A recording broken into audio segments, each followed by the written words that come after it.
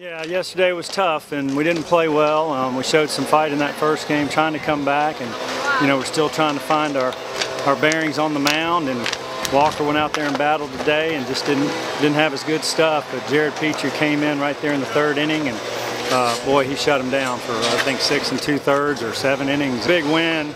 To get one here on Sunday and not get swept at Valdosta State. They've got a good team, and it was tough, but we're happy to get a win.